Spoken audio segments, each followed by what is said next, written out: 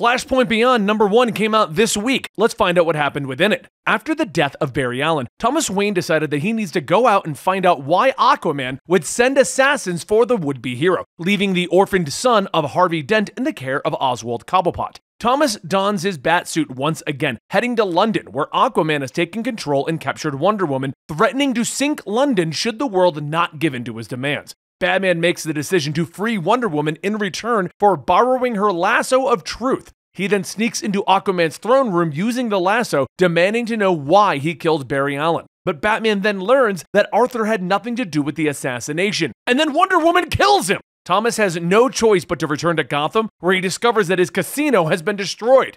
Meanwhile, back on Earth Zero, Batman is continuing on his secret mission.